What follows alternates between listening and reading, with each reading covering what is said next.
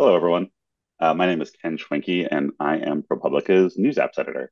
Last month, ProPublica introduced the 527 Explorer, which is a database about of information about obscure nonprofits known as 527s, through which millions of dollars flow annually, reaching more than $1 billion spending and receipts in 2022.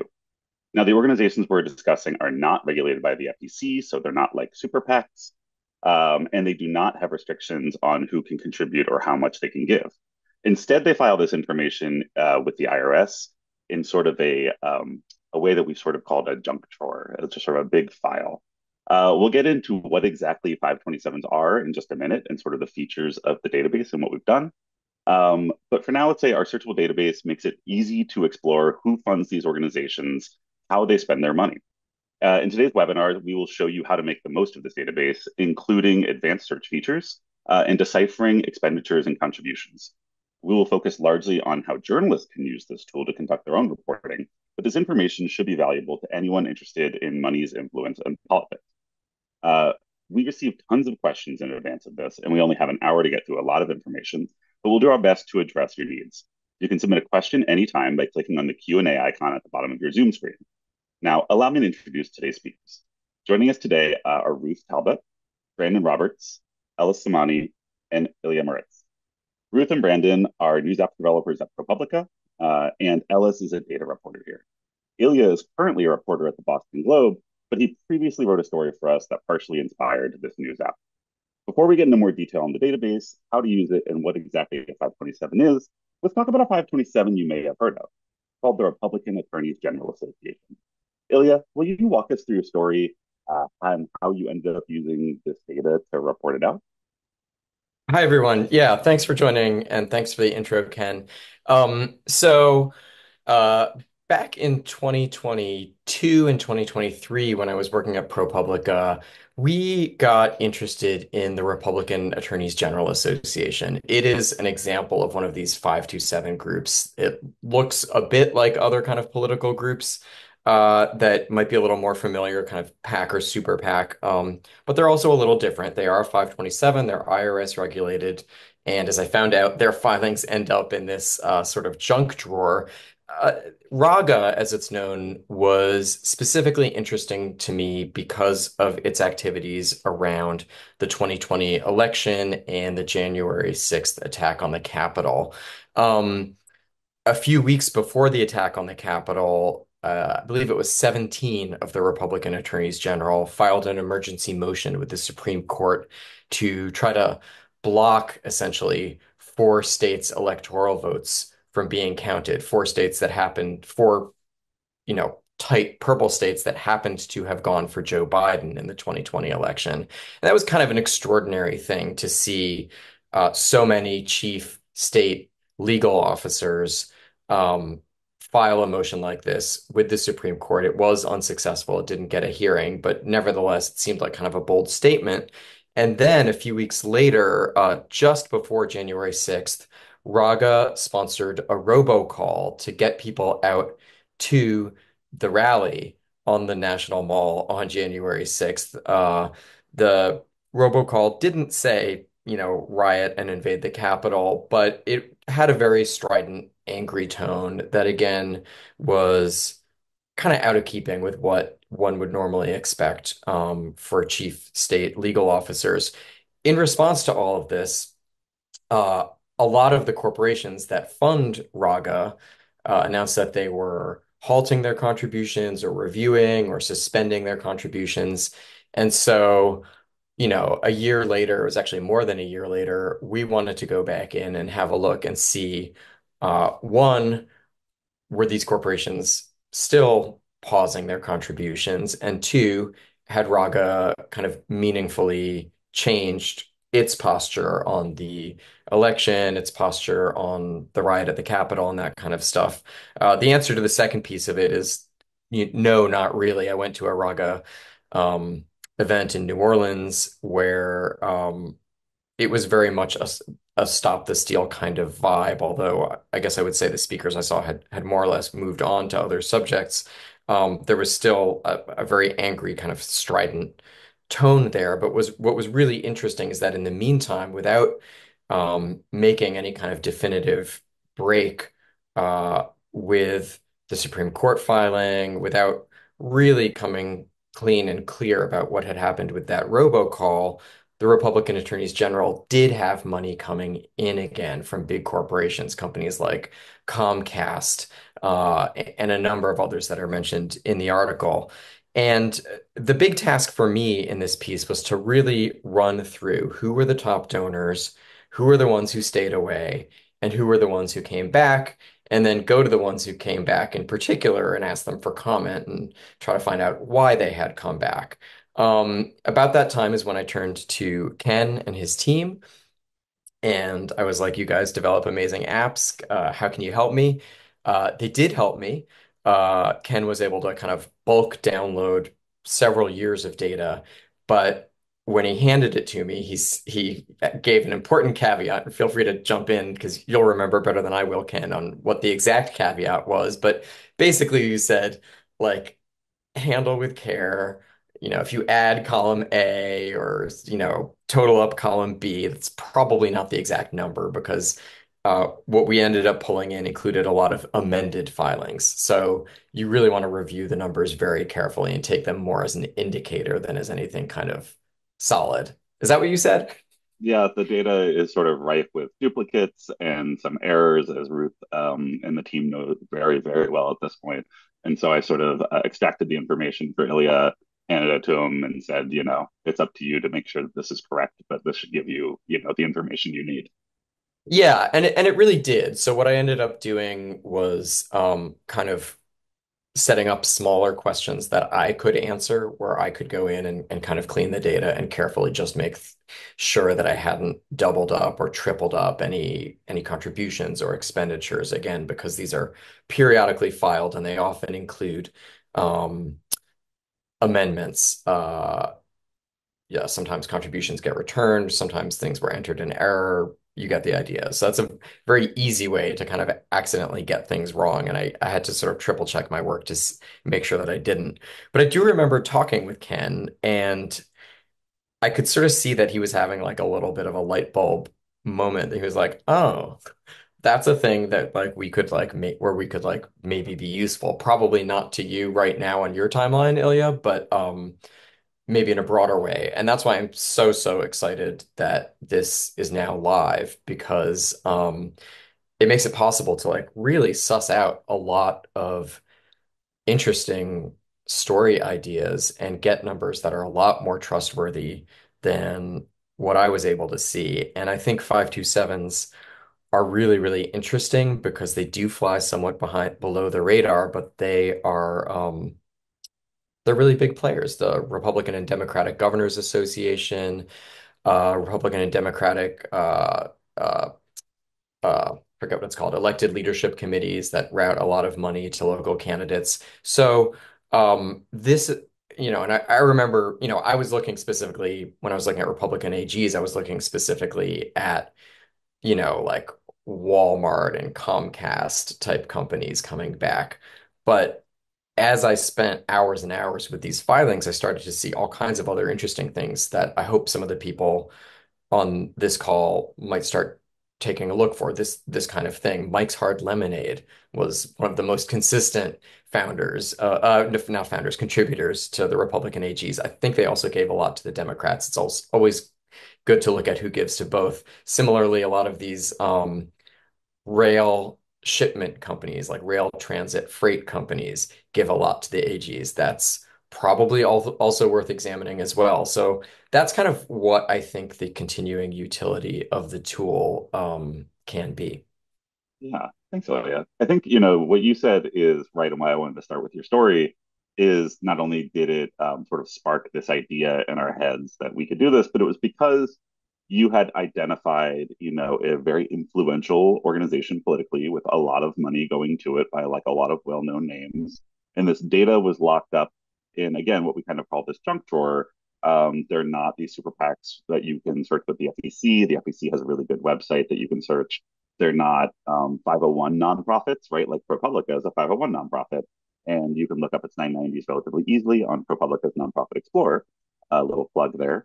But there really is no easy way to look up this information for these similarly powerful 527 organizations.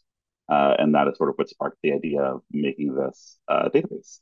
On that note, I think it may be worth taking it over to Ruth Talbot, who is the lead developer for this project, to explain a little bit about what a 527 is exactly.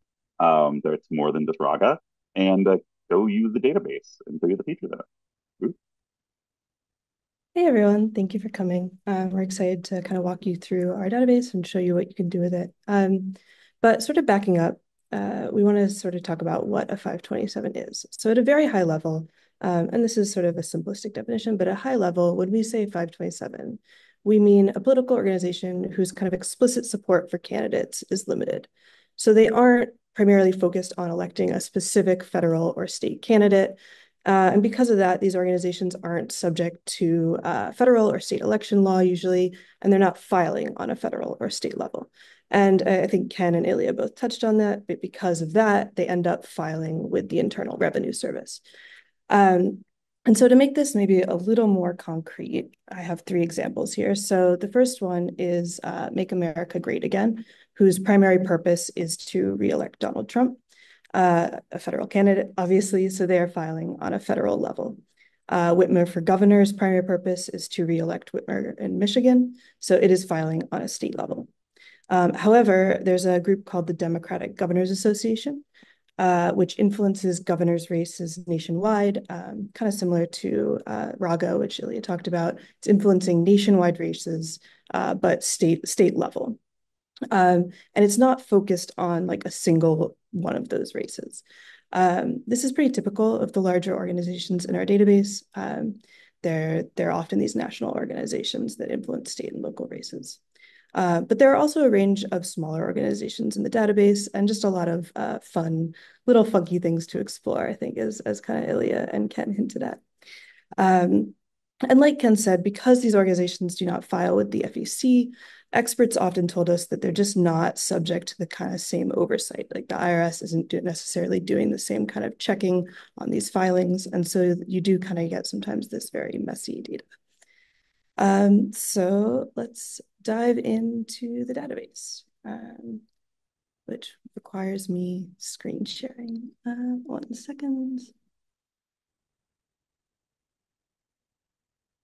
All right.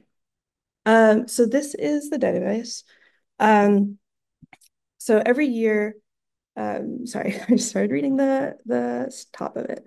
It's called 527 Explorer, and this is kind of the landing page.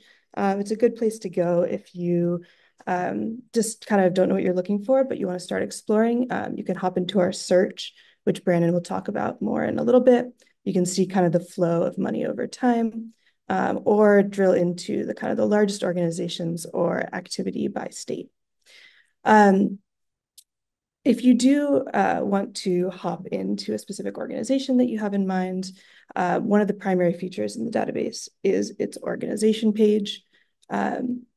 So did I share? Did I share my whole screen or just share a page? Are you seeing Raga or are you seeing everything? I am seeing Raga. Perfect. Okay. Clearly, I am not super great at this, but we're working with it. So for an example, I want to start with Ilya's organization, Raga, the Republican Attorneys General's Association. For each organization, we have kind of this summary information, financial overview, top contributors, largest recipients, things like that.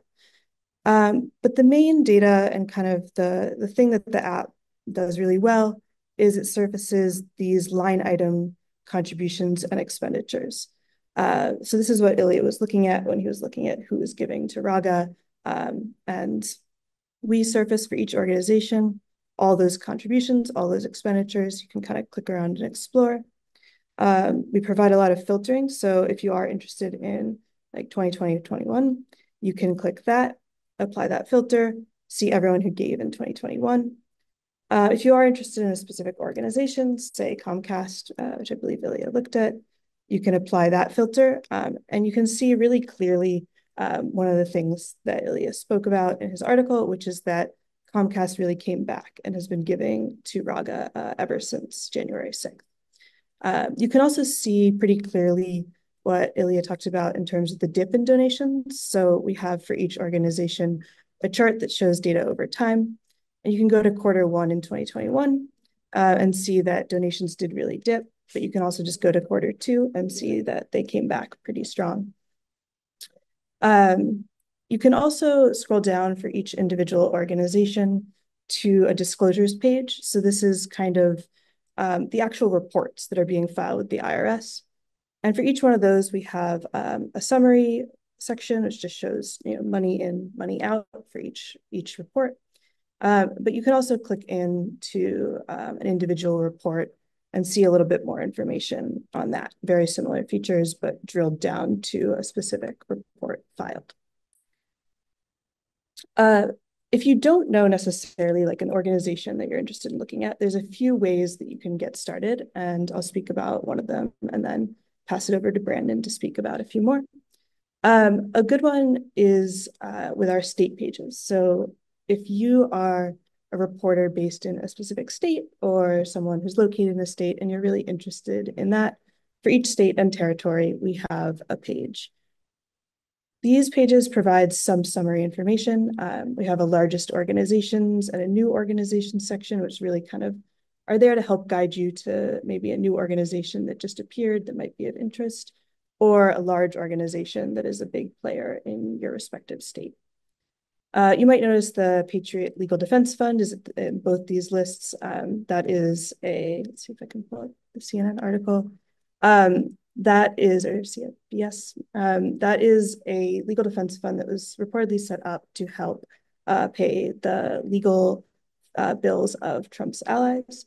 So, it just kind of helps you see like, oh, is there maybe an interesting organization in my state that I would want to dig into? And then you can open that org page and play around, look at the line item, contributions and expenditures, et cetera.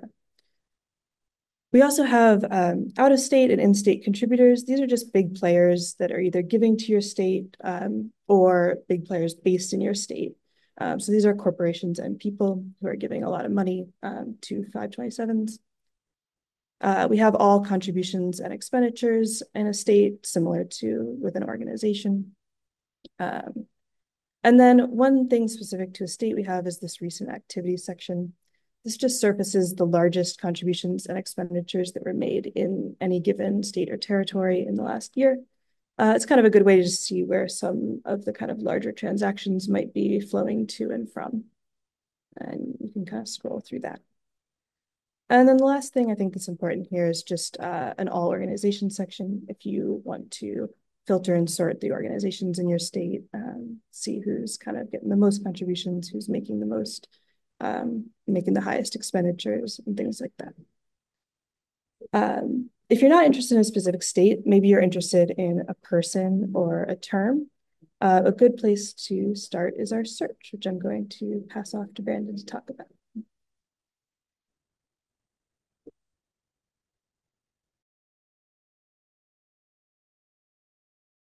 Hello.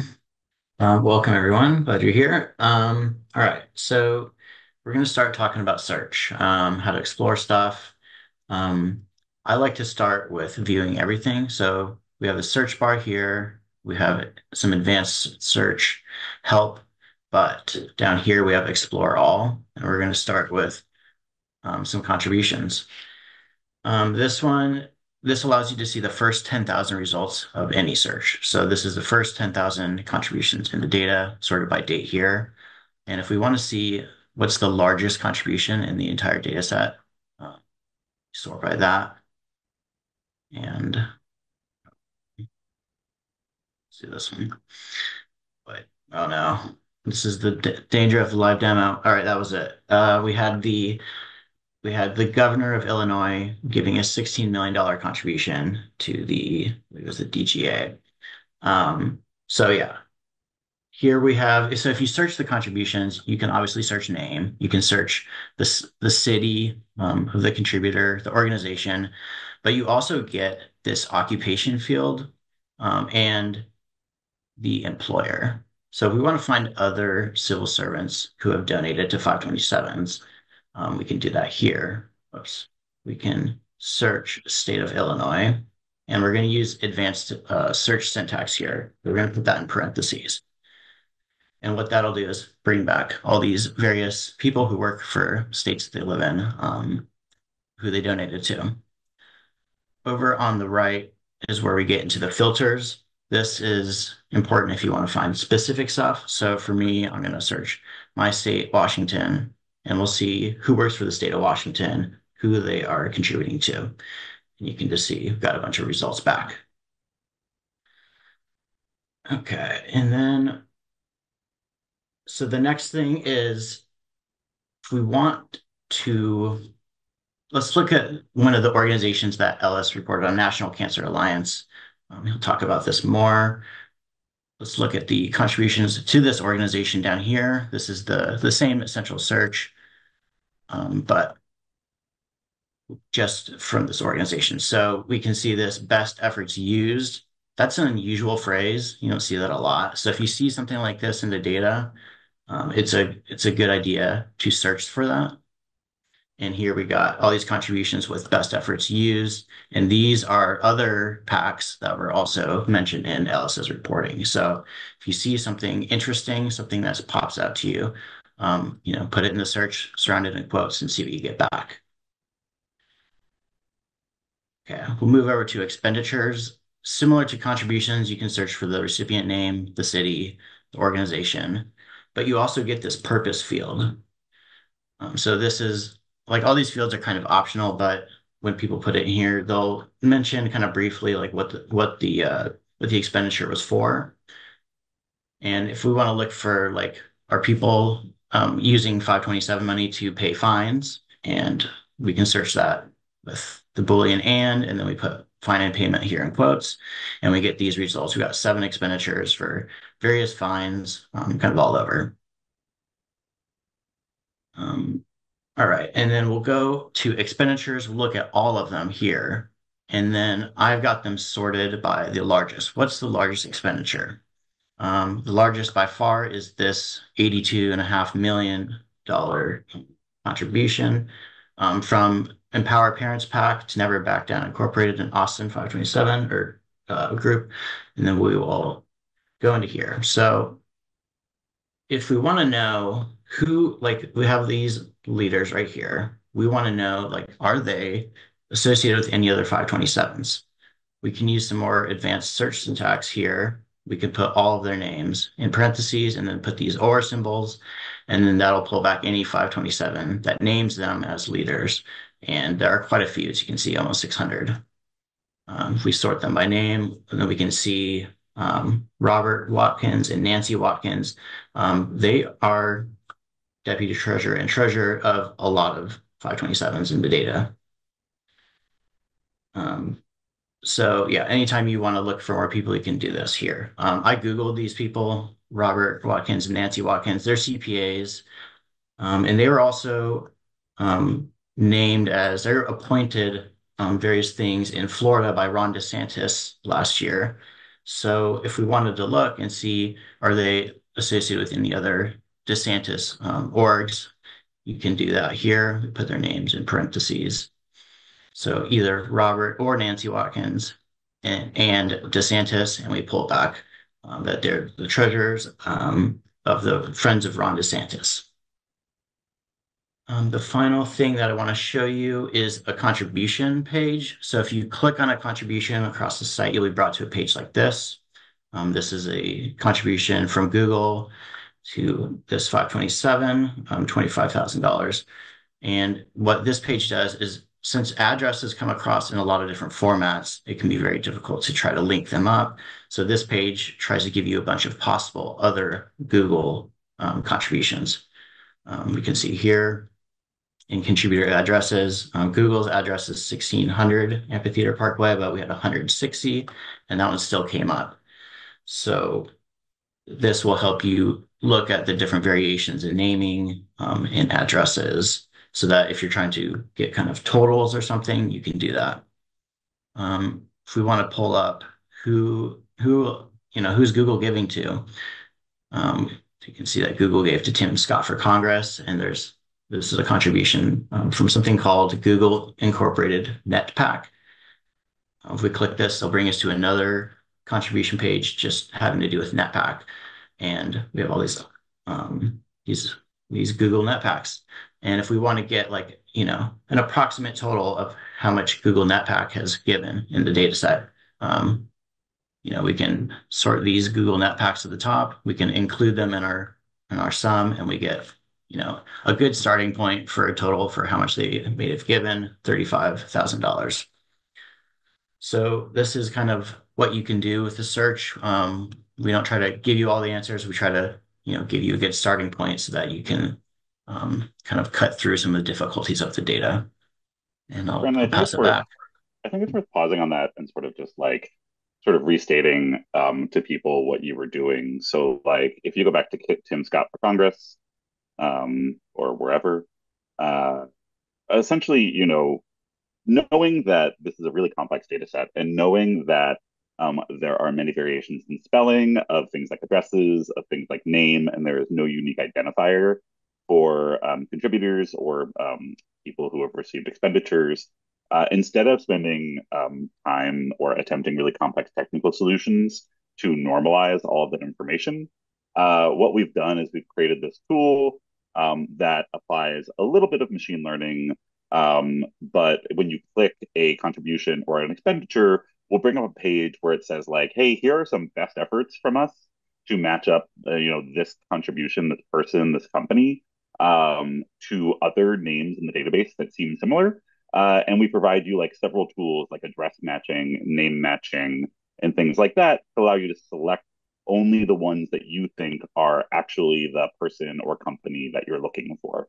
And that way you can build up, as Brandon showed you, you can total up the number of contributions from a specific company or to a specific person by utilizing these tools and doing a little bit of the sifting yourself. What we realized was that, while some of our variations of machine learning got us like much closer to the answer, we didn't want to pretend like we were able to crack the code of matching up all of these names across the database and potentially be wrong. And so we instead created this sort of system that allows you to apply some of your human intelligence to this to figure out exactly what set of contributions that you are looking for. Also, the search sort of, as Brandon showed, can be, a little more vague, right? So like if you search for a name, it searches for variations of that name or, very similar sounding names so that you don't have to hit on the exact name. So you can search for exact names if you wish. Uh, yeah. And Ruth, there was a question about 990s, and I forget whether you showed um, the sort of 990 section of this. To answer the question, 527s do not necessarily have to file 990s, but some do. Those 990s do not show up in, say, a database like Nonprofit Explorer, but we have linked them in the app where they do show up, and they can provide you more information um, uh, to research one of these organizations. I don't know if you have one off the top of your head, Ruth, where you could show where that is.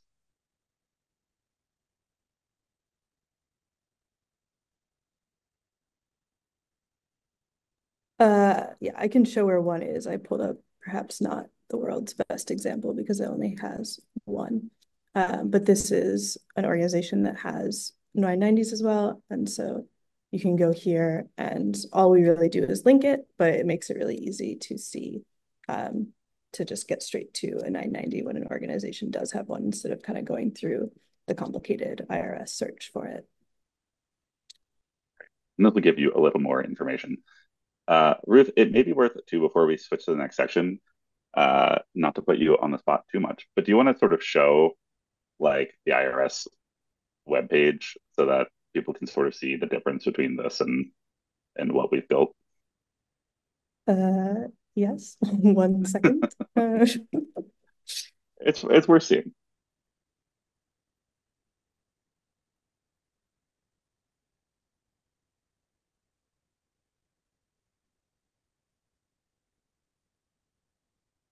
So this is the IRS search, which Ken was talking about.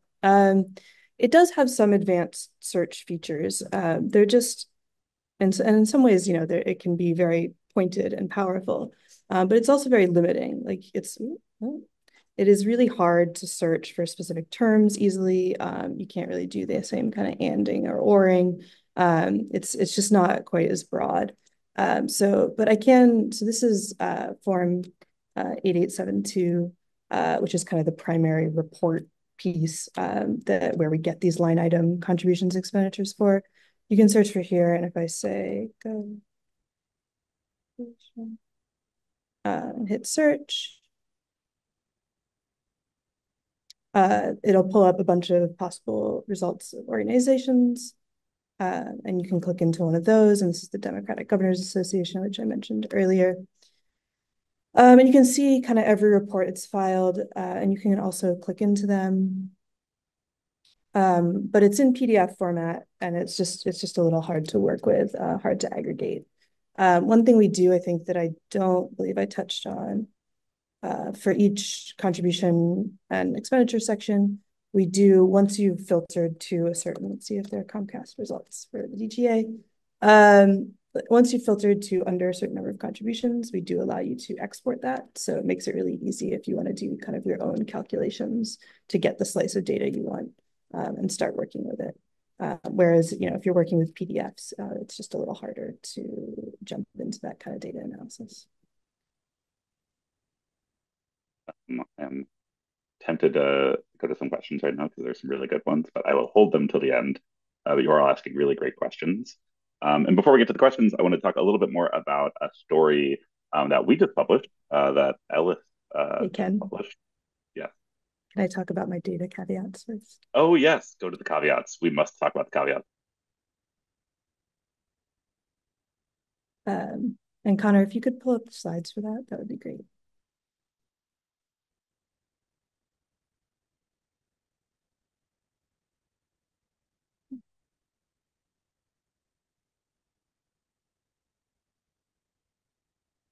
I can also do that. Awesome. So I feel like everyone who spoke has touched on this in one way or another, but this data is self-reported by organizations, and a lot of experts told us that the FEC does a lot of monitoring of the data that comes through to them. They'll look at things, they'll say, why doesn't this number line up, or like you didn't file a report for this period, and often that similar oversight just does not happen on the IRS side, and there's a lot of ways that kind of manifests in the data. If you go to the next slide. Brandon really touched on this. I don't need to repeat it too much, but there's a lot of variations on how names are reported here. There's no like one identification for a contributor or recipient in this data. So, Jay Pritzker, governor of Illinois, appears in this data in like maybe 7 different ways. And on top of that, there's also sometimes just outright misspellings and errors in the data. So, organizations will mistype a word or a name. So it's really good to use the powerful search, really search for different variations on names and terms, and make sure you have kind of a sense of every way a person or a corporation might appear in the database. Next slide.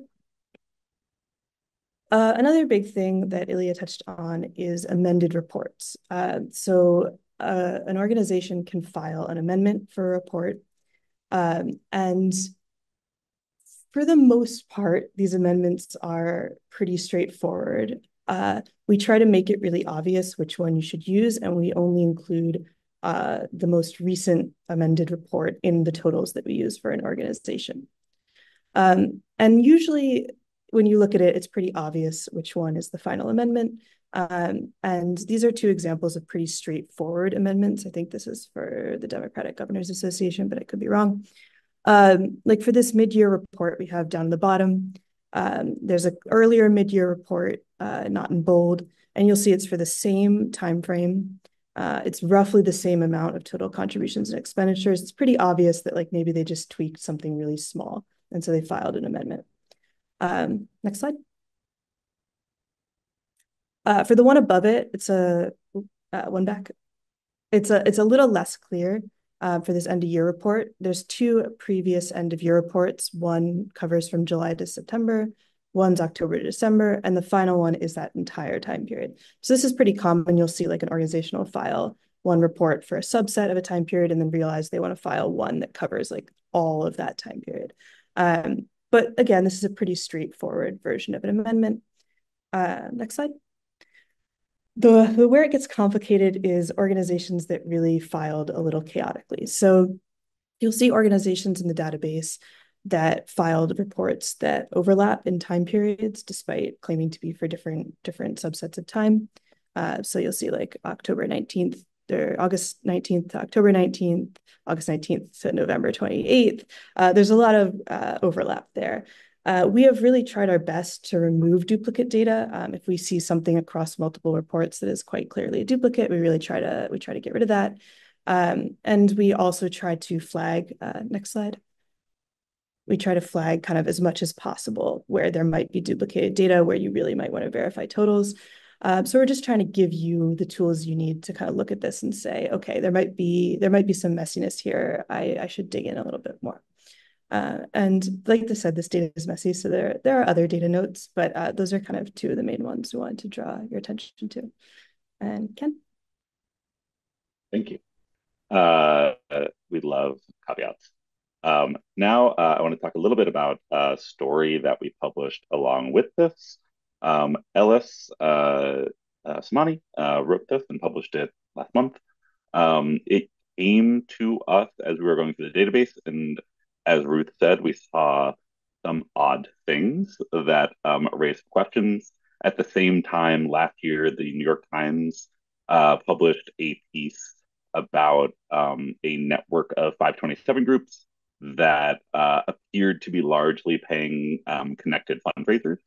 And we sort of saw a very similar pattern in our database and found very similar sets of organizations. And so I wanted to kick it over to Ellis to talk a little bit about his story. Yeah, thanks, Ken, and thanks to everybody for joining us today. Connor, if you wouldn't mind queuing up the slideshow again. So as Ken mentioned, we kind of started out jumping into, trying to find connections between some of these organizations that seem to have just a lot in common. There were similar groups that they were, spending money, spending the donations on, similar contributors that were also giving them money. And we wanted to kind of, dig into with our reporting power to, just see if we could kind of establish any connections across some of these 527 groups. So Connor, if you could go to the next slide. So here are a handful of some of the organizations that we were looking into. Broadly, we found that a lot of them were, at least on the surface, supporting causes that seemed to be, very, very broad, breast cancer, firefighter, veterans. And, we were, on the surface, these all seem like kind of distinct organizations, but, as you kind of look at these organization pages, you'll notice that one of the really great things about the apps is that it kind of, prompts you with some, similar organizations already. And so this was like our starting place for, kind of having a roadmap for various organizations to spend more time with. And from that, we could actually kind of go in and, see that there were some individuals that were giving, substantial amount of money to several of the different organizations, even though on the surface they seem to be kind of unique and separate. We could go to the next slide. And so, one of the things that I did kind of starting as a starting place was kind of going in and looking at the expenditures in a little bit more detail. And one of the things that led us to was this company called Office Edge. And one of the helpful things that I did during my reporting process that I would encourage other folks that are looking to kind of delve deeper into the business operations of individual and groups of 527 organizations is just try and kind of combine the records you're seeing within our database with other outside sources. And so for me, what that looked like was going in and, looking at the corporate documents for Office Edge. And, we found that the individual who registered the firm was actually connected to this company called Outreach Calling, which is a, notorious telemarketing company that had gotten shut down by the FTC years prior to this 527 activity. But that was really key for us in sort of establishing a connection between not only this fundraiser, but other individuals connected to various entities that we were looking at. And so, I think that, you should really kind of view the 527 Explorer, as a starting place and a good place to kind of, start kind of establishing those connections. One of the additional sort of puzzle pieces that was really helpful is looking also at the treasurers of these groups. That's another data point that we were able to use as a connecting point for, looking at various ways that, these organizations might have ties to one another. And on the right here in this screenshot, you can see all of the different groups in the network that we identified, all of whom were making payments to this firm, Office Edge, to the tune of over $800,000 in this example. And we can go to the next slide. So on the right is a man named Lawrence Eggers, and Lawrence Eggers is one of several individuals within the network who gave thousands of dollars across to groups across the network that we identified. And it was important for us to really get a chance to talk to the people who were giving to these groups and getting a chance to know what was compelling them to give money to these causes. And for Mr. Eggers, he's somebody who for most of his life has been really, dedicated to volunteering his time and money. And he was telling us that, he gets calls up to 2 to 3 times a day from these groups, soliciting funds from him. And, I went over to his home and visited him, and the phone was ringing several times during our interview even. And it really just kind of hit home, just how persistent these telemarketers are in soliciting funds at times. And, for us, it was helpful to use the database as a resource for connecting people and with people. And so I think for reporters that are interested in kind of using this tool to do more reporting, it is really helpful how you can kind of use the the connection patterns that Ruth and Brandon have developed in order to really assist you with finding folks that may be open to speaking to you, and also shedding some more light on the ways in which these groups connect with various people for fundraising. And then I think we have one more slide. And so this finally was just like another way in which we sort of established a connection between the different groups in our network. We went out and tried to find all of their websites. The websites aren't something that are listed explicitly in the documents that these groups file with the IRS. But a lot of these groups do have like a public presence. And so by going out and looking at their web pages, I was able to kind of find the donation service that they used, which ended up being like a really obscure payment processing site that seemed to only really be associated with these kind of obscure 527 groups that only really seem to use this service. And so that was just another way of establishing a pattern. And for a lot of these, I would say that there isn't always going to be like a clear smoking gun. For us, we really took as many steps as possible to kind of document every way in which these groups were connected. We reached out to all of the groups and before publication. And one of the interesting things that happened during the reporting process was that they all, for the most part, those that had websites ended up posting a nearly identical message, kind of saying that the purpose of our business operations is actually just to raise money. It isn't actually to use these funds to support causes like supporting veterans or firefighters explicitly. And so that was like kind of an interesting kind of thing that kind of also ended up sort of also establishing the connection across but yeah, I would just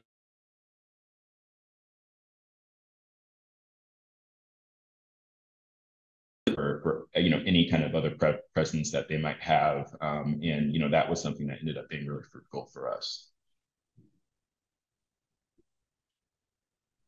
Thanks, Philip. There were I may have missed this because my internet connection sort of hiccuped briefly, but did you mention a little bit more? I see some questions about what outside resources you used to corroborate this. So whether like there were other databases or anything that you found like super helpful to corroborate and report out some of the information that you started with the 527 data? Yeah, absolutely. I can talk a little bit more about that. So, I think one of the things that's, unique about the 527 groups that we're reporting on is that, they aren't required to file with the FEC, but the FEC does have a really helpful search tool where you can look at, a number of different packs and kind of see similar information to what you're seeing within our database. And for me, that was actually really helpful because a lot of the individuals that were involved in the packs that we were reporting on, the 527s, they actually were also involved in other kind of political activity with FEC reporting groups. And so why that was helpful is because it kind of established a connection between certain individuals, some of whom were, running FEC reporting packs that were doing exactly the same kind of work as the groups that were 527s. And so that was like a really helpful tool that we used. On top of that, groups like Open Secrets, have also been kind of, collecting this similar kind of information for a while. And so that was another helpful way of kind of, getting a sense of, I think one thing to note here is like a lot of these groups, especially groups that seem to kind of be doing some dubious kind of business activity have been written about already. And so, for us, it was kind of helpful too to just kind of see, the patterns of groups being shut down and then, kind of reinventing themselves under a new name and kind of just establishing that connection was something else that was really helpful. And then again, like we talked about before, going to the IRS site as well and pulling up the 990s was something that was really helpful for establishing connections too. One of the other sort of ways in which we saw that the groups were connected was that they were all using, not all of them, but a good chunk of them were using the same accounting firm in order to file their tax records. And that's something that we don't explicitly call out in our database. But if you do go into the 990s for groups that do file 990s with the IRS, some of them do list, an accounting firm that they may use. And that was like another thing that proved to be kind of helpful in, giving us another way to connect the groups too. And one last question for you, Alice. Are there anything that you would consider, like, as you're going through the database, is there anything that you, or Ruth, honestly, that you would consider sort of like red flags or sort of like smells that would make you want to go in and dig deeper into an organization? Like when you look at a page, what piques your interest when you first look at it? That's a good question. I mean, I really found myself just spending a lot of time with the treasurers in particular, and like you can even search the name of a treasurer for a group, and especially if you see, individuals, treasuring 527s across different states, like that might pique your curiosity. That was one thing. Yeah, I don't know, Ruth, do you have any, things that kind of come to mind as, things that kind of jump out quickly? I think a lot of these are, more starting points rather than a red flag or a smoking gun. But, I think one thing that was interesting to me was some organizations, there would be like a major disconnect in money in versus money out in either direction. And sometimes it's just bad reporting or there's a legal reason for that. But I think sometimes, I think it was Ron DeSantis's PAC, his state level PAC gave like transferred like $82 million in the state of Florida to I think his federal PAC, and that led to like a massive disconnect in money in, money out. So I think there's things like that you can look for that are good starting points. And then I think Brandon touched on this, but I think because the data isn't super well regulated and people kind of can enter whatever they want for the purpose of an expenditure or the employer of a contributor, that can be a downside because it can be messy, but it can also be this really helpful hint that maybe organizations are connected or doing something interesting because I think basically up until now, it's hard to search by like expenditure purpose or contributor employer. So organizations like the scam packs that I was talked about would use like the same weird term because they were just kind of like going through it. So I think looking for like those kind of patterns is really useful. Yeah, I'll think about if there's other ones that stuck out. Yeah, we also aggregate the top donors and the top expenditures, which is how we found a dental pack that spent 1 point some odd million dollars buying concert tickets. So they never answered our question as to the exempt purpose of those concert tickets. Um, Another couple questions that we had. One of them, a consistent one, was whether this recording will be available later, and it will be. I believe it will be emailed to everybody who RSVP'd.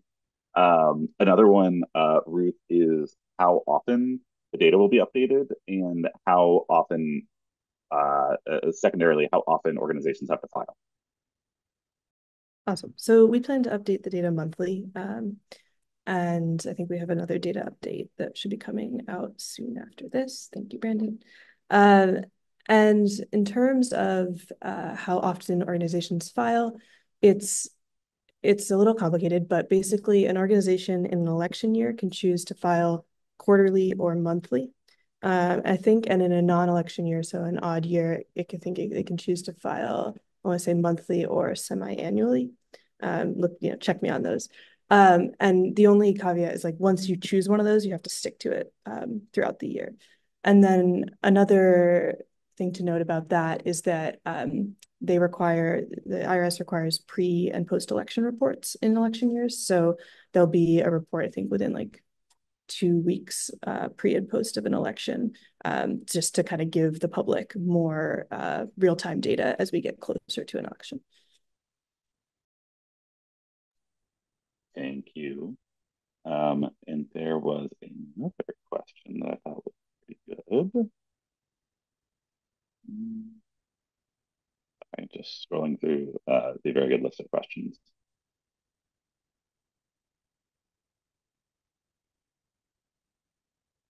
Oh, it was on aggregate below threshold. Is there a threshold for which they must be reported, and why is that so common in the database? Yes. So for contributions, anyone who gives within a year more than $200 has to be reported by name. And for expenditures, any recipient that receives more than, I believe, $500 in a year, calendar year, I believe, has to be reported. Some organizations you can withhold the name of a contributor or a recipient, but you then technically, I believe, owe taxes on that money. Whereas if you disclose it, you do not. And you will see in the database, one fun thing to search for is the term withheld. You will see some contributions that are listed, the contributor name is listed as withheld. Sometimes, again, messy data, the line between those gets blurry in that some organizations like say withheld dash aggregate below threshold. And whether they're just not saying it because it's a legit aggregate below threshold or whether they're withholding a name and trying to pass it off, that's a question for further reporting. But those are the thresholds that you have to report names after. A last one for both Ilya and Ellis. There were questions about how we like any caveats, like how you in your reporting, how you reported the totals and the numbers. I know Ilya, you sort of dealt with like a different issue because you were working with the raw data, and Ellis, you were working with the data after we processed it. So you guys had like slightly different experiences, but several people wanted to know like how you cited and caveated the data to the extent that you did. I can jump into that first. I mean, one of the findings I don't know that I mentioned was that, we kind of tallied up all of the, money raised and spent by the groups in the network that we kind of identified and found that, more than, $30 million that was raised ended up just, and 90% of that ended up being spent on just additional fundraising. And, one of the tricky things is that, we were looking at the ways in which these groups were reporting expenditures. And we were trying to bucket the spending into whether any of it was on actual causes that they were fundraising on versus additional sort of fundraising expenses or office expenses, et cetera.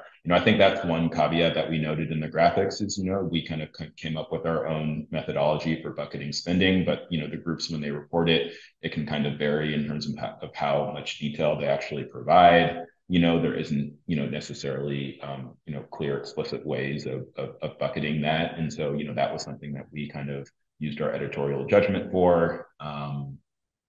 So that's one thing I would say. Yeah.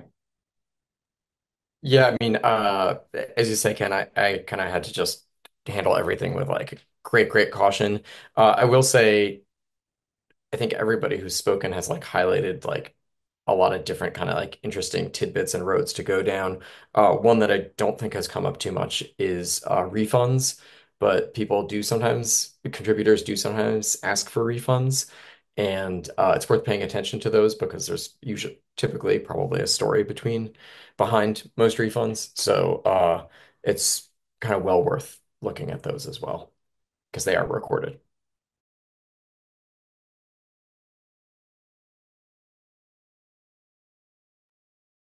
One I see for you, Ellis, did the donor, and I assume this means Mr. Eggers, interviewed by you, change his behavior after talking to ProPublica?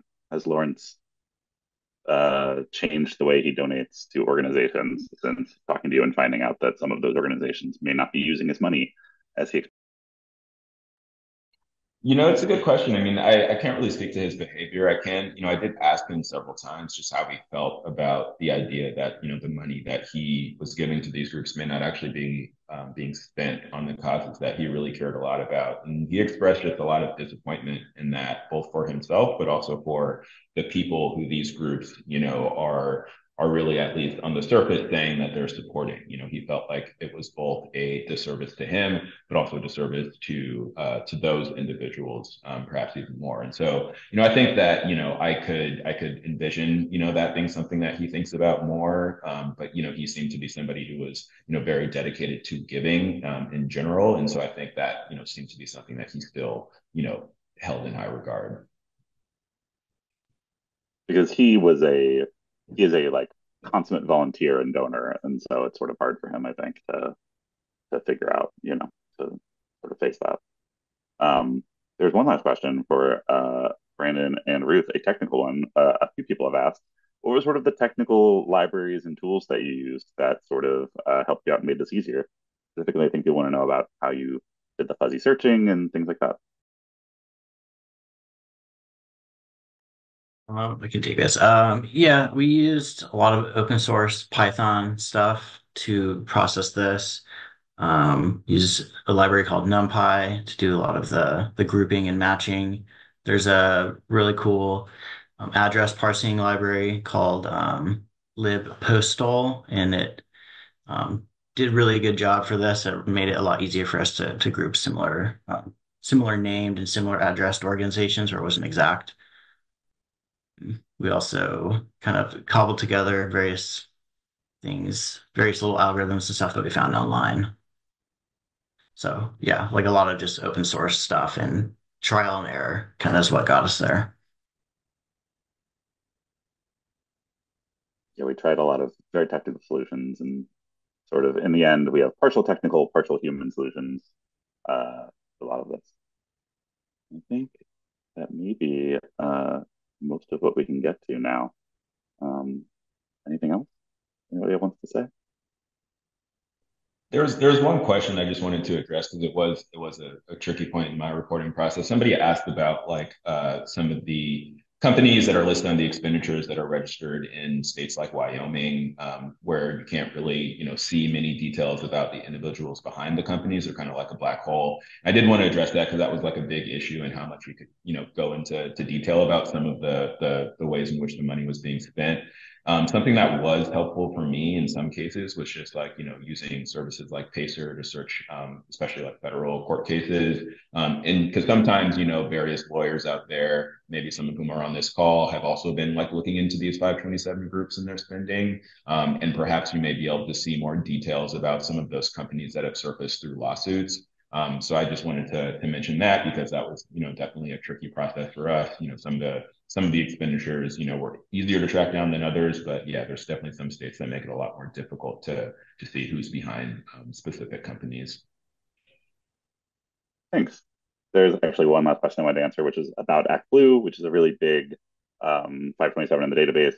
And your eyes do not see view. There is no way that we can tell to figure out the ultimate destination for ActBlue donations. So in the FEC, if you donate to a candidate or organization through ActBlue Federal, you can see in the FEC who it's earmarked for.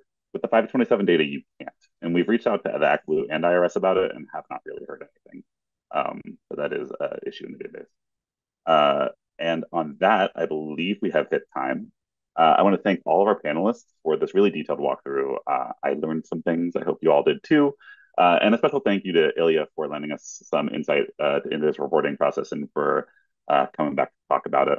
So thanks to everybody for tuning in and supporting our work, and we will see you next time.